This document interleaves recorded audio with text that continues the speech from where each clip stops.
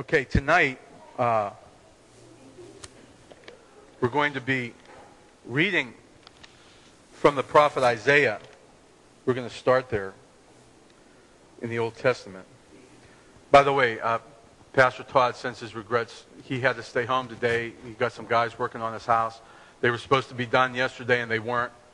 And so, you know, be praying for him. He sends his regrets. But anyway, Isaiah chapter 5. Last night, or Friday night, we were at the camp meeting, and the fellow preaching there was talking about how we're living in a time of chaos, great chaos, and it's true. A couple of recent news headlines that I'm sure that you have heard, or things that we've picked up here or there. There was of course, we've all heard about supporters celebrate the coming of same-sex marriage to New York. You've heard that, right? Now, I want to say this, and every time I mention something like this, I want to make it clear. I don't hate anybody. I'm not against gay people. I'm not, but just so you understand where we're going tonight, okay? Here's another one I picked up on the internet. The headline says this: U.S. veteran faces legal action for flying American flag. Fred Quigley, 77, of Macedonia, Ohio, a minister who served active duty during the Vietnam War, has been told by his homeowners association that his flag violates property rules. He's not allowed to put his flag in front of his house. Of course, they can build a mosque on ground zero, but they can't. Okay, now one more, and then we're going to look at God's Word. This one was in the Valley, today I think, or yesterday. I think today. Sex in Atlantic City, casino resort heating up. Ever since gambling started in the nation's second largest casino market in 1978, Atlantic City has been torn about whether to market itself as a family resort or as Sin City East. Guess which side is winning?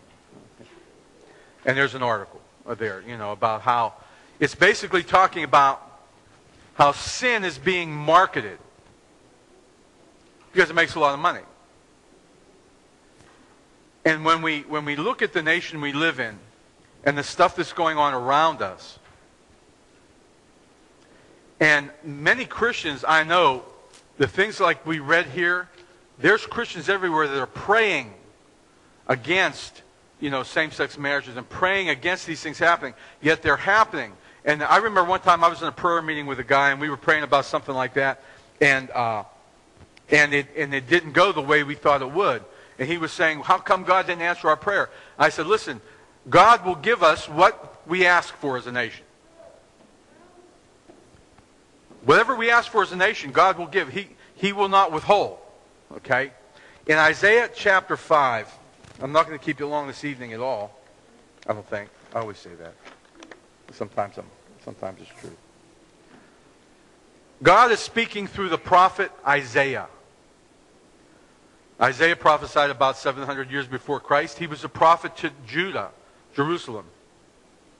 This would have been about 2,700 years ago from where we are right now. And when the prophets would speak, when God would speak through the prophets, you know, this morning we had a message, Sister Carol, God gave her a message, and it really tied right in. It was like the message that I've had to give from the Word. God always has a purpose. He never does anything without announcing His intentions. Now, Isaiah is prophesying to the nation, to Jerusalem, to Judah. And he says this in chapter 5. Now I will sing to my well-beloved a song of my beloved touching his vineyard. My well-beloved has a vineyard in a very fruitful hill. This is like a parable that he's telling. And he fenced it and gathered out the stones thereof and planted it with the choicest vine and built a tower in the midst of it, and also made a winepress therein. And he looked that it should bring forth grapes, and it brought forth wild grapes. Now, if any of you that ever gardened, you know what it takes to prepare a garden. Well, a vineyard, my grandfather used to have a grapevine in the back of his house. How many people know what's that? I believe Uncle Dominic. Remember Uncle Dominic? He had a grapevine, didn't he, Dora? In the back of his house, and a fig tree. But my grandfather always had a grapevine. And to prepare that grapevine, you have to really make sure the soil's right, and everything has to be just right. And he said he prepared this vine, and he had the wine press there. He was all ready for grapes that they were going to pick and make wine. And the problem was that when grapes came forth, they weren't the good grapes, they were the wild grapes. And he says in verse 3, "And now, O inhabitants of Jerusalem and men of Judah, judge, I pray you, betwixt me and my vineyard. What could have been done more to my vineyard that I have not done to it? Wherefore, when I looked that it should bring forth grapes, brought it forth wild grapes. And now, go, I'll tell you what I'll do to my vineyard. I'll take away the hedge thereof, and it shall be eaten up, and break down the wall thereof, and it shall be trodden down. And I will lay it waste. It shall not be pruned nor digged, but there shall come up briars and thorns. I will also command the clouds that they rain no rain upon it. For the vineyard of the Lord of hosts is the house of Israel, and the men of Judah his pleasant plant. And he looked for judgment, but behold, oppression for righteousness, but behold, a city."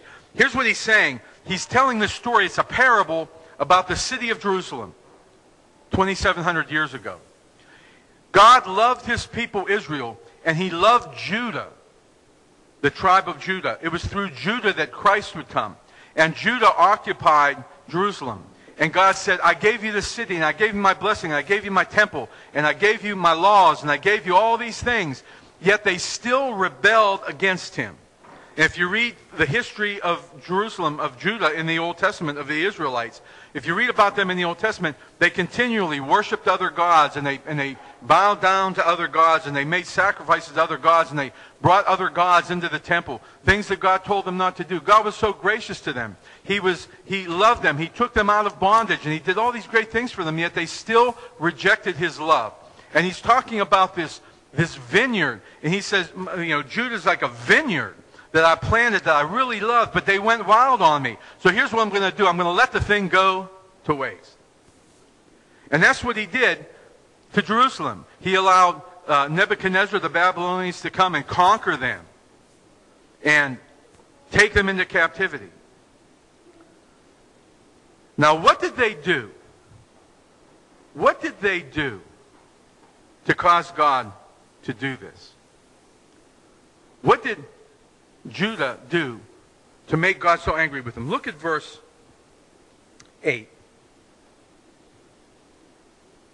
He says, "Woe unto them that join house to house, that lay field to field, till there be no place, that they may be placed alone in the midst of the earth. In mine ears, said the Lord of hosts, of a truth many houses shall be desolate, even great and fair, without inhabitant. Yet 10 acres of vineyard shall yield one bath, and the seed of a homer shall yield an ephah." What is all that about? What he's saying is this. He's saying that one of the things they were doing was people were buying up houses and lands. They had a mortgage crisis. The wealthy were buying everything up and charging exorbitant prices for the poor to live there. They were making money. They were buying all these farmlands, thinking, well, I'll have one field and join this field to that field and this field to that field, and I'll have all the grapes and all the wheat and all the barley and all these things. And God says, you know what? You can do all that, but I'm going to make it stop raining. I'm going to make it's not going to produce anything. You could have acres and acres of vineyard. It'll just give you one little bottle of,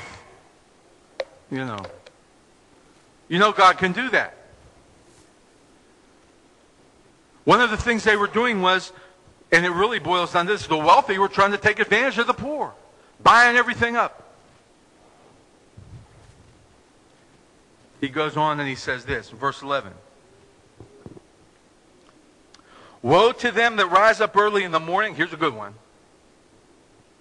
"Woe to them that rise up early in the morning, that they may follow strong drink, that continue until night, till wine inflame them." Man, I can remember those days.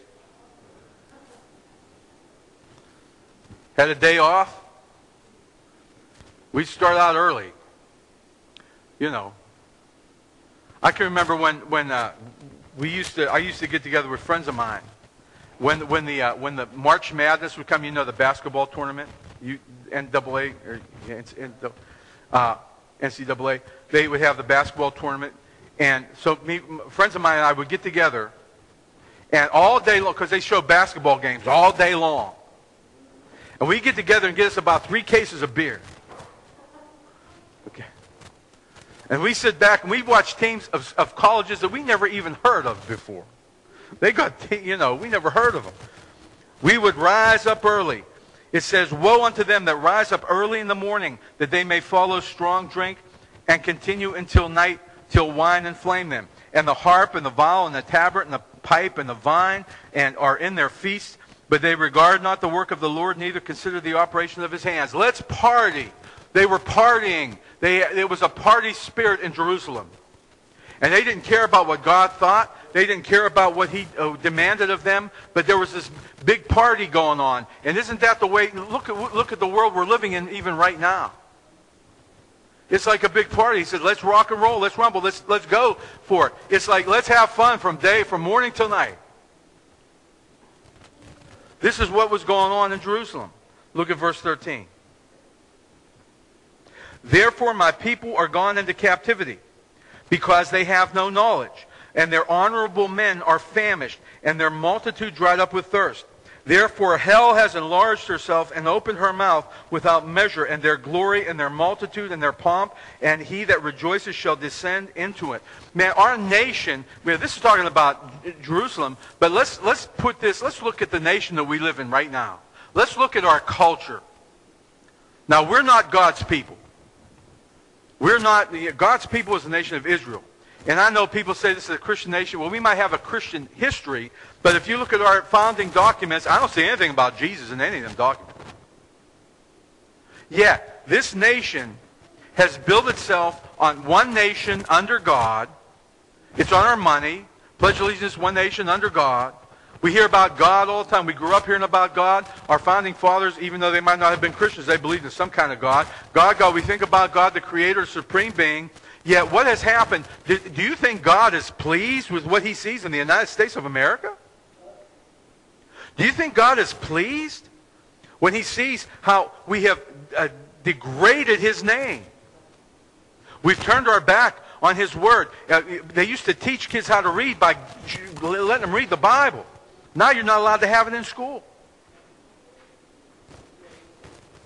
It says that because of this, we have a nation full of people that are on their way to hell.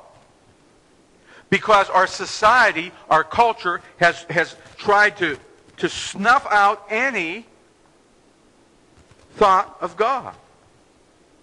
We don't want, I was the one fellow that was speaking at the camp meeting. He said, we have raised generations of kids, and we've taught them. The holy grail has been self-esteem. Some people know what I'm talking about, self-esteem. Well, it's okay to understand who you are in Christ. That's all right. We need to have a godly self-esteem. But what has happened, because we have taught self-esteem, we have neglected to teach self-control. Self-esteem without self-control creates a monster. Because if you feel so good about yourself that you're going to do whatever feels right, you're just going to go ahead and go and do whatever you want. Our culture, this is what was happening in that day. Our culture has said, you don't have to worry about a God that tells you what's right and what's wrong. You do what feels right. We're going to tolerate everybody. We're going to think everything is okay. And we're just going to love and everybody's going to be in one big happy family. But God has standards. God has things that he says are right and things that he says are wrong. And when somebody stands up behind a pulpit and talks about that, people say, well, you're being judgmental. No, I'm just telling you the truth. I don't want to see anybody go to hell. Personally, myself, I don't care what anybody does. I don't. I just don't want to see anybody go to hell. Hell is enlarging its borders. Man, there's no standing room. Sister Karen went down to a baseball game, took Michelle down to a baseball game Friday night. Said it was packed. Standing room only. There's lots of room in hell. It's opening up its borders. Reading a little bit more. Verse 16. But the Lord of hosts shall be exalted in judgment, and God that is holy shall be sanctified in righteousness. God that is holy, listen, I don't care what goes on, what we see go on, God is eventually going to get his share. God is going to state his case. He is ultimately, the Bible says, every knee will bow and every tongue will confess that Jesus Christ is Lord. God is going to have the last word. Then shall the lambs feed after this manner, and the waste places of the fat ones shall strangers eat. Woe unto them, in verse 18, that draw iniquity with cords of vanity, and sin, as it were, with a cart rope. Man, we just like pulling sin along. Come on, let's go. That say, let him make speed and hasten his work, that we may see it. And let the counsel of the Holy One of Israel, almost mocking God. Hey, God, look what we're doing. Go ahead, hit me with lightning. That's what our culture has said. Hit me with lightning. Come on. Come on, God, look what I'm doing. Strike me dead. And when it doesn't happen, they say, you see? There's no God. They're going to find out there's a God. They don't understand that the reason why God doesn't do it is his mercy.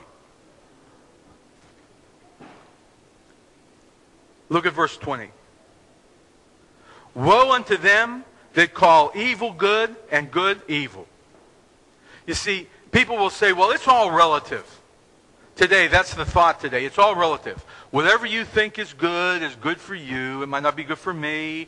Whatever is nice for you, whatever you like, you do, blah, blah, blah, okay? But you know what? God says there's good and there's evil. God lines it up in his word. And they can try to laugh at it. They can try to make fun of it. The entertainment, Hollywood, they make fun of it. They make a big joke out of holiness and righteousness and purity. They make a joke out of that. But God says what's right and what's wrong. And ultimately, that's where we're going to be judged. We're going to be judged according not to what society says, not to the Constitution, not to what some judge says, but we're going to be judged according to what this word says. And it hasn't changed. Woe unto them that call evil good and good evil, that put darkness for light and light for darkness, that put bitter for sweet and sweet for bitter. Woe unto them that are wise in their own eyes and prudent in their own sight.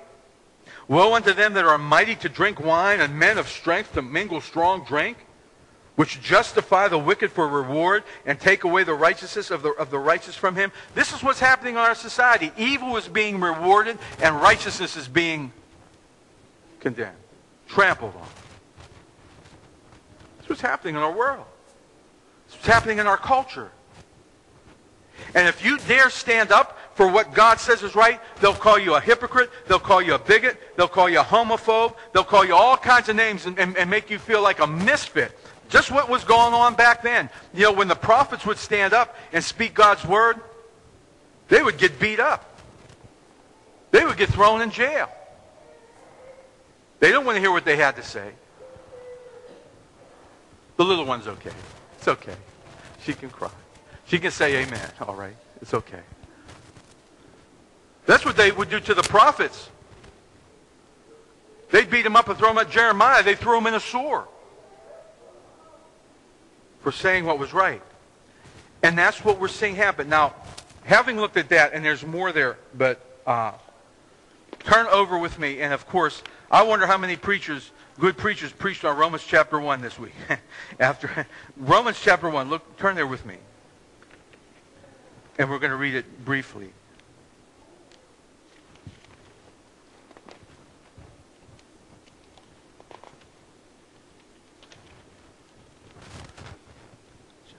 Chapter 1 and verse, we'll start with verse 16.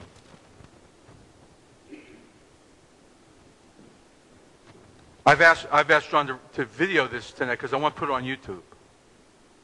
Because when people hear stuff like this, they get so angry. When you preach Romans chapter 1, they'll call you every name in the book.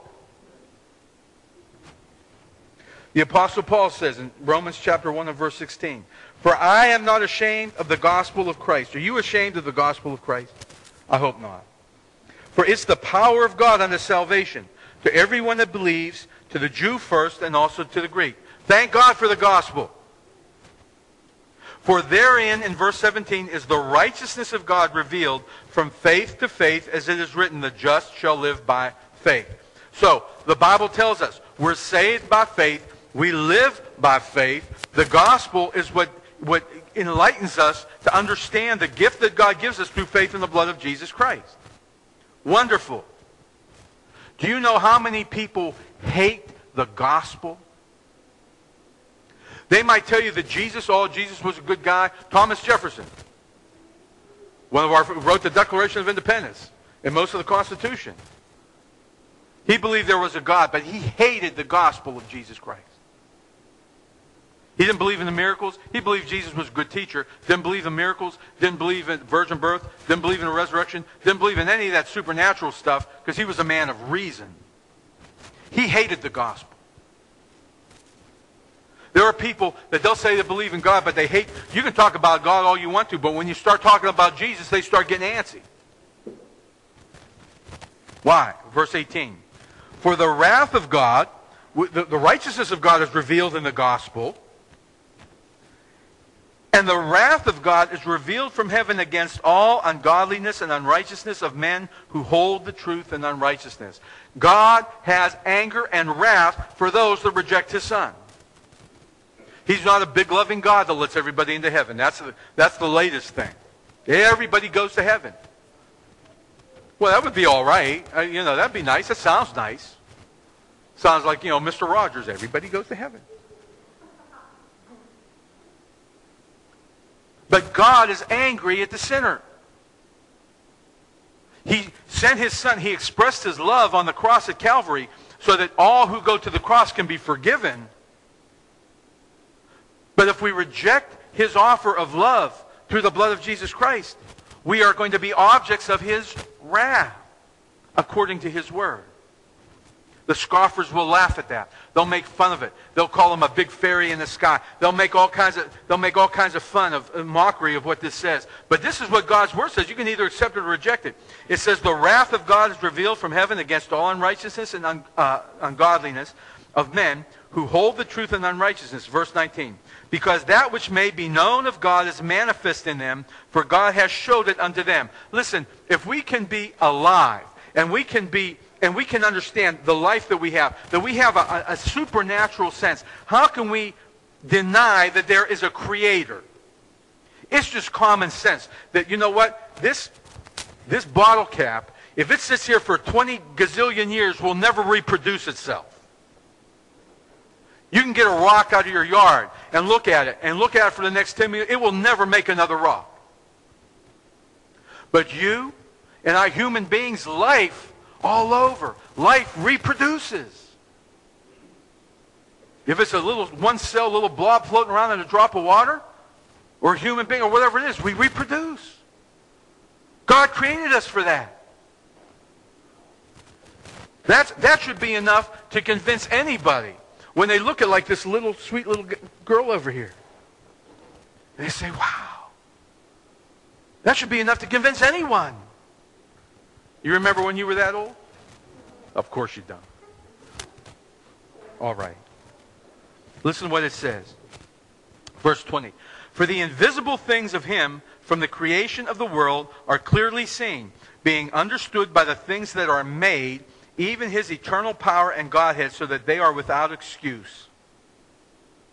Because that when they knew God, they glorified Him not as God, neither were thankful, but became vain in their imaginations, and their foolish heart was darkened.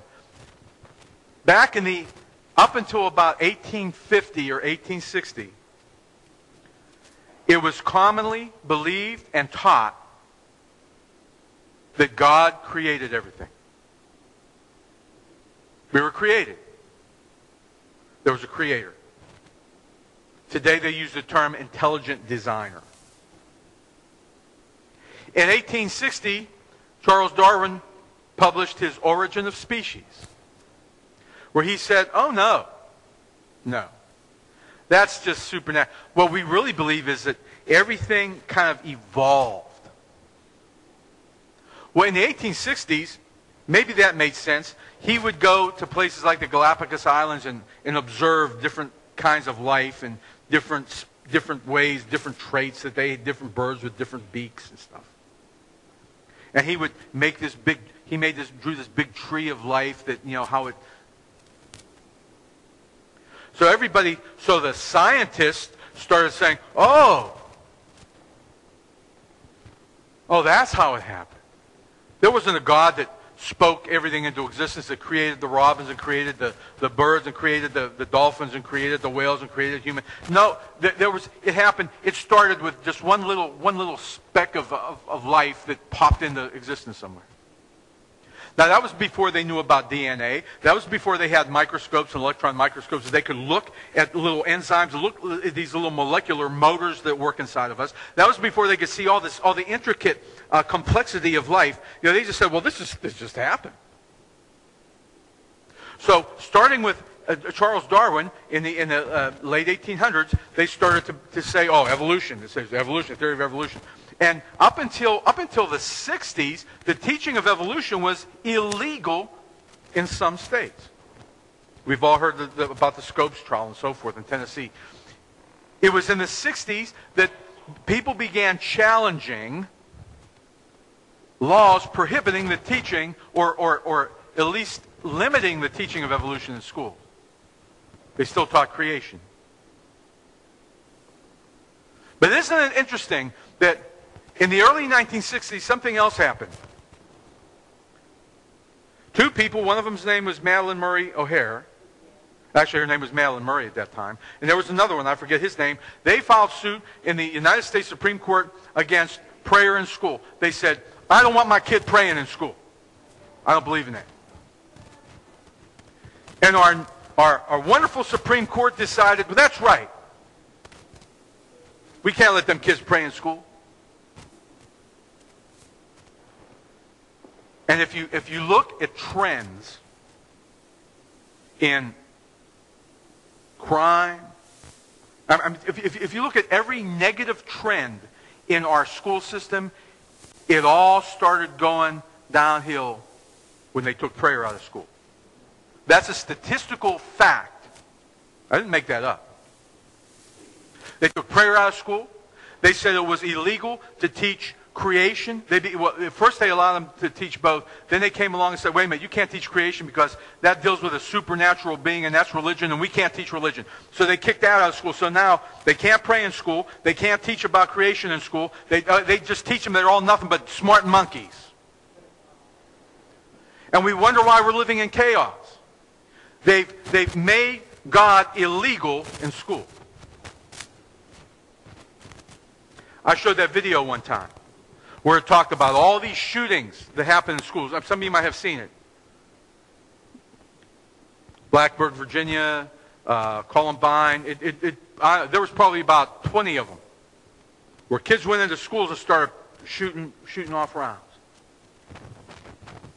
And at the end of that thing, they said, people were praying, God, why didn't you stop this? And the answer was, I'm not allowed in the school. Okay. Reading the rest of this, and we're going to close. Verse 21. Because, this is Romans chapter 1. Because that when they knew God, they glorified him not as God, neither were thankful, but became vain in their imagination, and their foolish heart was darkened. Professing themselves to be wise, they became fools, and changed the glory of the uncorruptible God into an image made like to corruptible man, and to birds and four-footed beasts and creeping things. I was watching one of these programs on the Science Channel, and they were talking about novas. You know what novas are? When the star explodes. There's one right now. And they said, we're made out of stuff that came out of the stars. They said, the stars are our Father. That's what they said. I said, man, that's what got Israel into trouble. They worshiped the stars and the moon and the planets. And these are doctors, brilliant people that have been to college, masters of science and so forth. They changed the glory of the uncorruptible God into an image made like to corruptible men and to birds and four-footed beasts and creeping things. Wherefore God also gave them up to uncleanness through the lust of their own hearts, to dishonor their own bodies between themselves. God will give man whatever he wants. And that's what we're seeing. See, I pray for our nation. I pray for revival. I pray for God to move. But you know what? Our nation is in line for judgment. And it's not going to be stopped. It's coming. See, I happen to believe this. I'm not being fatalistic. I'm not being, but I think our culture and our nation has gone beyond the point. God is giving us up. And we who are believers, we need to be ready. We need to prepare our hearts and our minds for what's going on in the world, in our culture today. If you walk into a place and you start talking about Jesus, they're not going to pat you on the back and applaud you.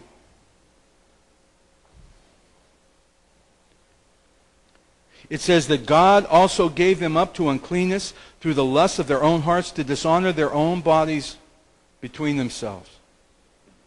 Listen to what this says. They try to explain this away, but you can't. Who changed the truth of God into a lie and worshipped and served the creature more than the Creator, who is blessed forever. For this cause, God gave them up unto vile affections. For even their women did change the natural use of that which is against nature. And likewise also the men, leaving the natural use of the women, burned in their lust one toward another, men with men, working that which is unseemly, and receiving in themselves that recompense of their error which was meet. Whenever you see, when you watch a news program, and they're talking about these decisions like they had in New York, they show the loving couples. You know. They're happy. 2 men, 2 women.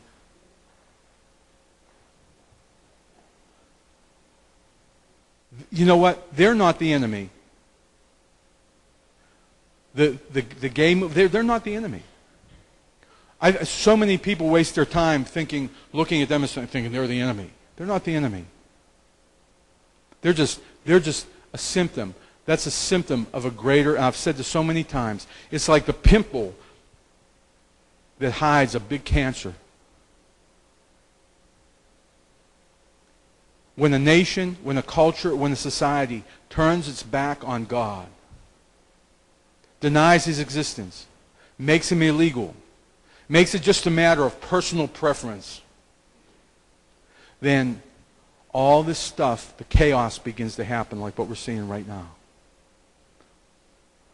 The restrictions are removed. The idea of a holy God that says what's right and what's wrong is removed. So you can do whatever you want. If it feels good, do it. That's why I grew up in the 60s. That was like, if it feels good, do it, baby. Look at where it's gotten us. We'll just finish. Verse 28, and even as they did not like to retain God in their knowledge, God gave them over.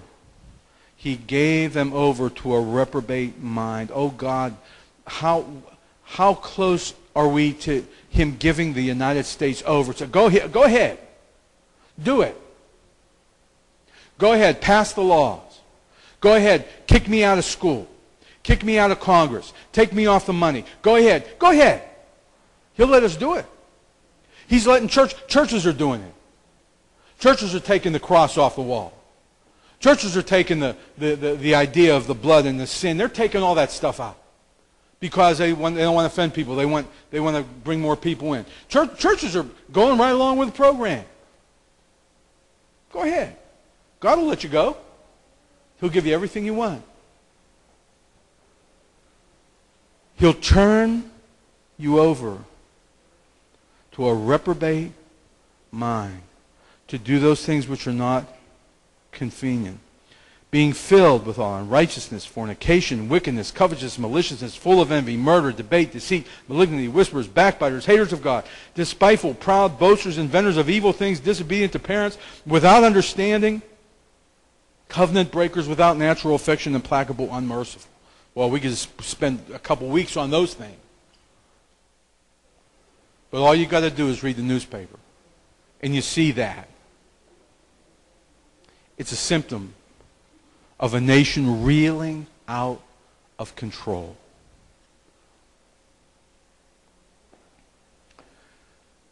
I don't care who sits in the White House. I don't care if you're a Democrat, Republican. I don't care if you're a liberal or conservative.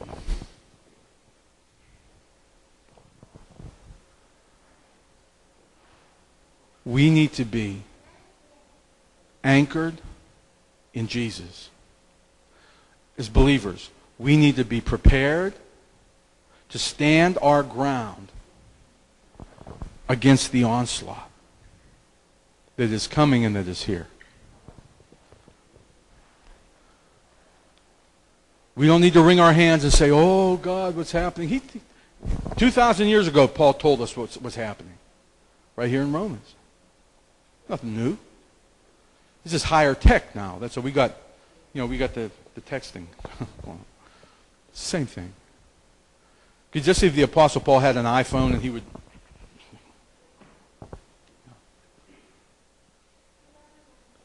I hope and pray tonight, and this was kind of like a last-minute thing because Todd just called me last night and told me he couldn't be here. But I hope and pray tonight that you grab a hold of something and realize that what's going on in this world, it looks crazy. God, this place is going crazy. It's the way of the world. We need to be about our Father's business. Amen? Father, we love you and we thank you for your word. God, I pray that you would cover us with your blood. Father, use us for your glory in this wicked, in this evil and perverse generation. Father, we pray for the lost. Father, those people who are out there that have they've believed the lie, they've been given over to believing this stuff, Father. We have a generation of kids that were raised in school and never heard a prayer. Let me say one more thing before I close. I thank God. Now, this may sound strange, but there's a generation of kids that don't have a clue. You know what? I think God can do more with them than lukewarm religious people. You hear what I'm saying? I think God could do more with them. There's somebody that had never heard and is totally foreign. I think God can do more with that generation than folks who were raised in some lukewarm church somewhere. So, Father, I pray that you would help us reach out to this generation. Father, your word has never changed.